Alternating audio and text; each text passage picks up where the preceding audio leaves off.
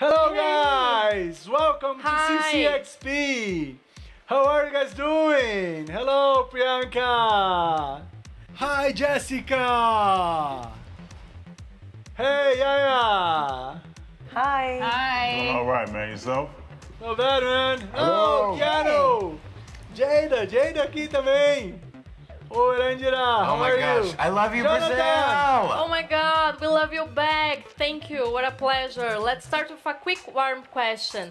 When did you first watch The Matrix and how was it for you? Priyanka, you can go first.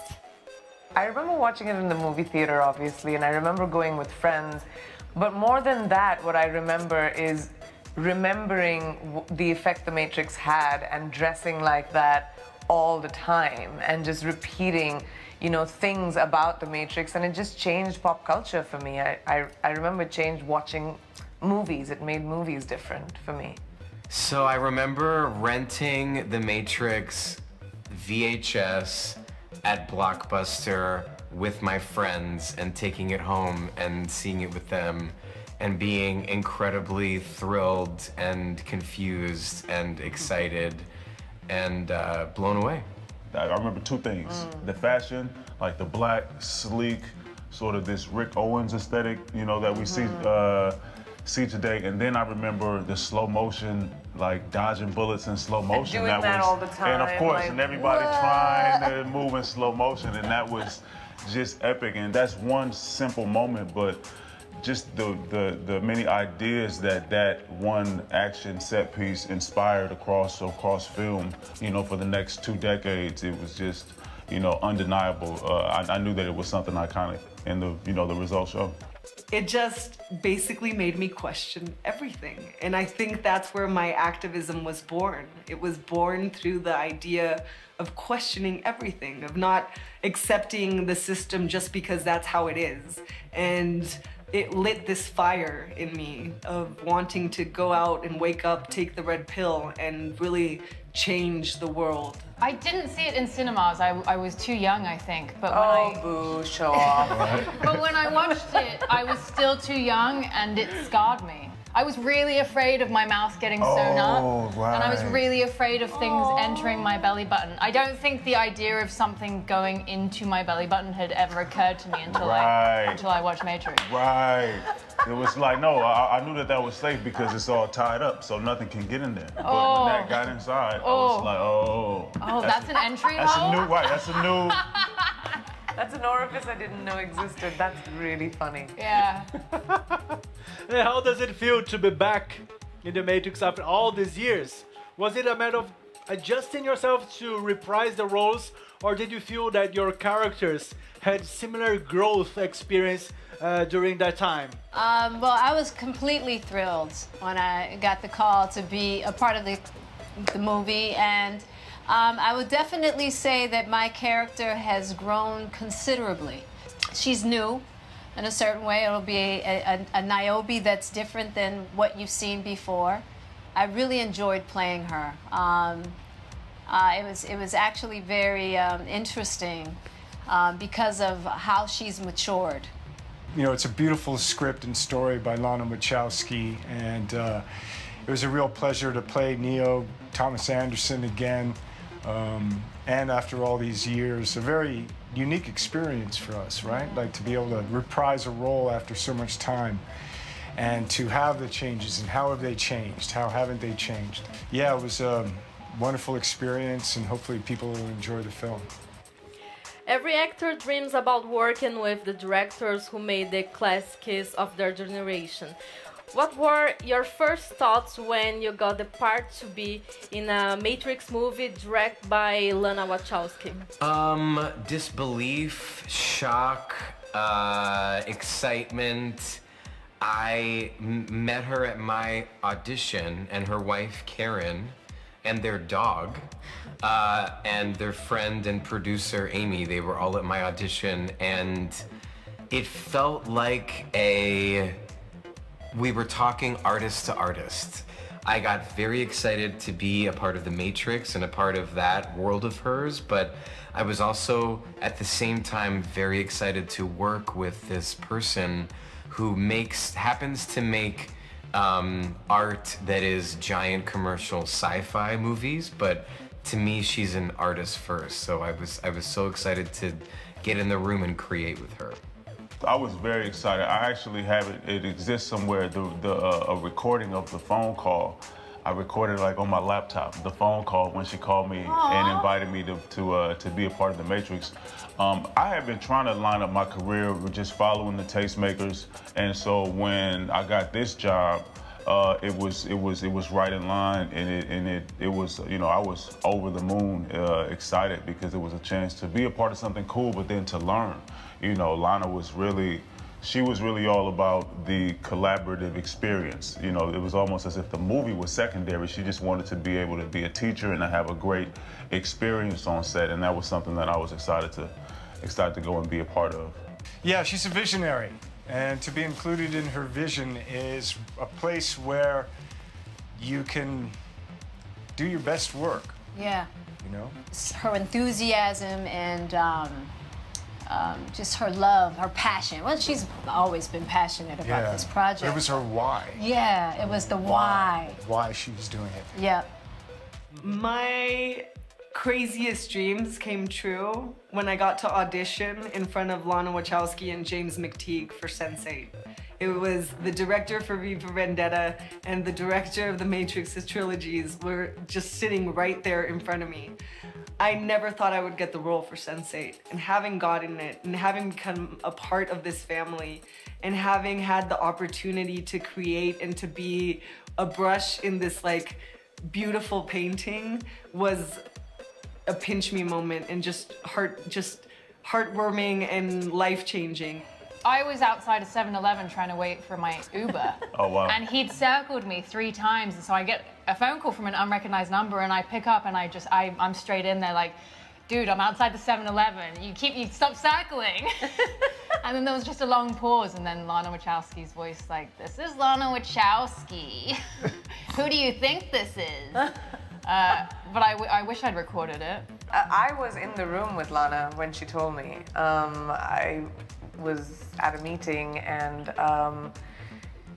she and James were sitting together, and we were talking about the movie, and we were talking about, you know, this part for her, the role that, the part that I'm playing.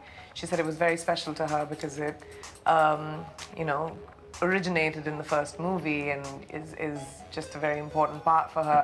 And we talked about how much being a part of the legacy of this movie for me, like Yaya, you know, I'm trying to look to do work with amazing filmmakers and to be part of, you know, legacy work, and this was that, and it checked that box for me in a really big way. After our conversation, she brought a freshly printed script with my name on it. Wow. And gave it to me and said, well, you're in the movie. You know, there's the handful of people in the world, especially a handful of directors and artists that have that special, first of all, the brain capacity and the artistry at the same time. And she is one of the most extraordinary people working today. And it was so, for as much sort of pressure as there is going back to this world of the Matrix, I think for everyone, and you know, you want to deliver something great, there's this level as the actor, for me at least, of relaxation, because I felt so safe living inside of her brain. Like, she's got this. She's always 100 steps ahead of us. She knows what she's doing. She picked all these people to be here for a specific reason, for reasons that we don't even know what they are yet, but she's so ahead of it all.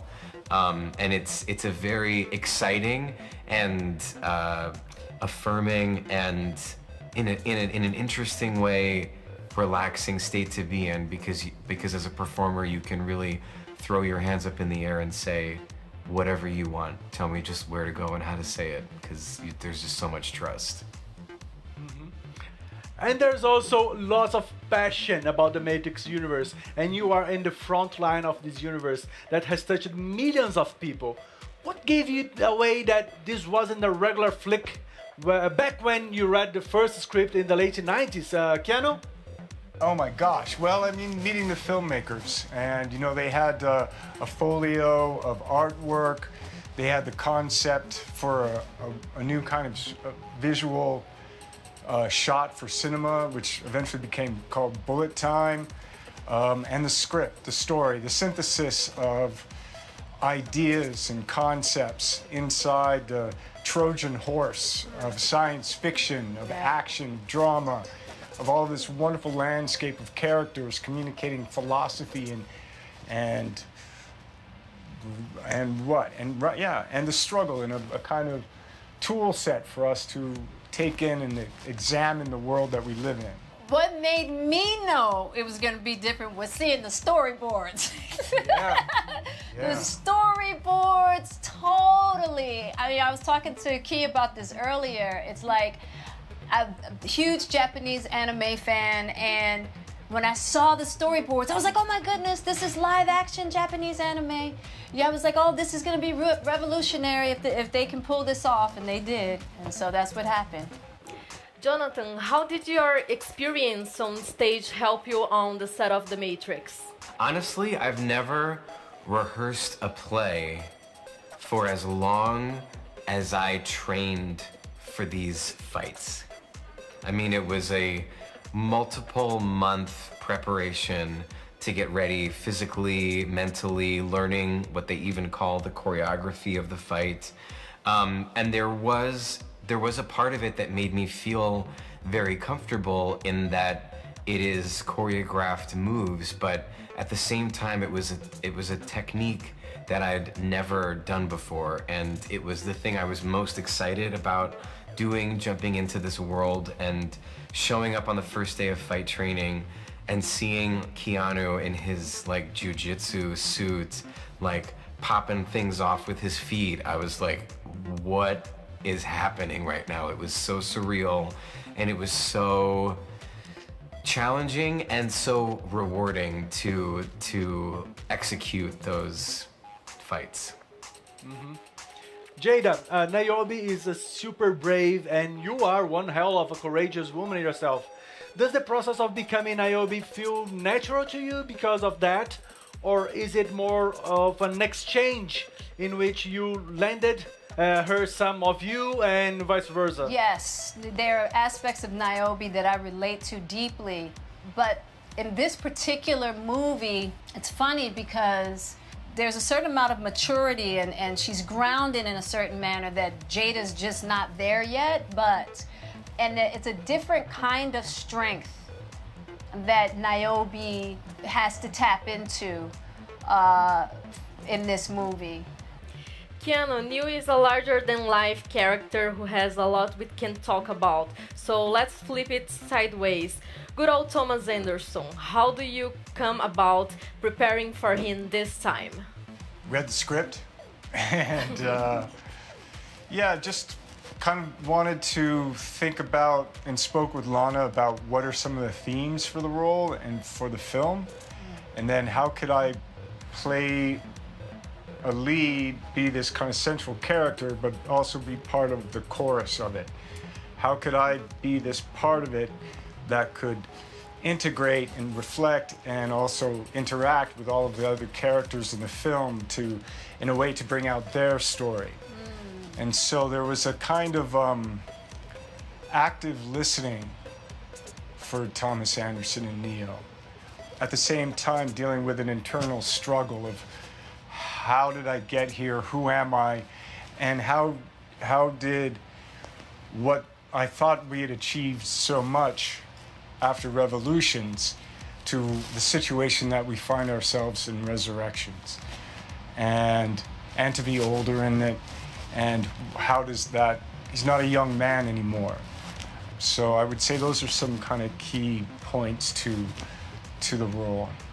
Out of the top of your heads, how many things about The Matrix Resurrections do you think are going to blow our minds as viewers? Just a number.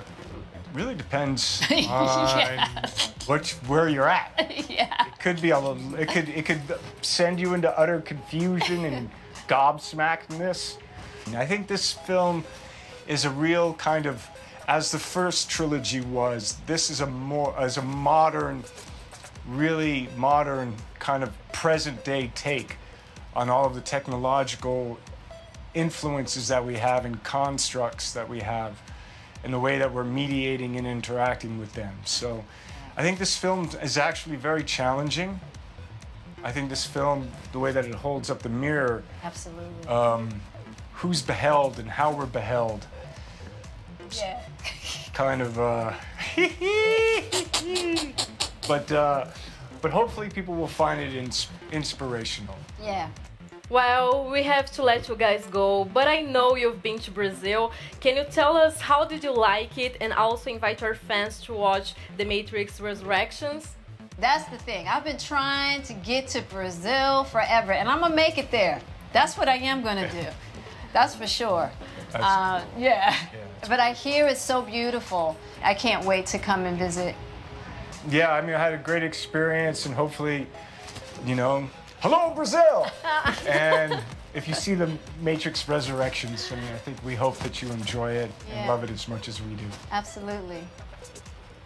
Congrats to the lucky winner that's gonna get this hot poster signed by the man himself. Hello. And me. Woman, person, Thank spirit. you. Thank you. Okay, so let's sign. All right. Go over here. And You have the coolest one. no, man, look at that. What are you No, talking about? this That's right like, here no, is that's dope. linear. That's fantastic. That's dope. Enjoy the film. And I'll The put choice it- is yours. Enjoy. Wait. Yeah, that's dope. Enjoy. And I'll put the. Yeah, that's perfect. Thank you.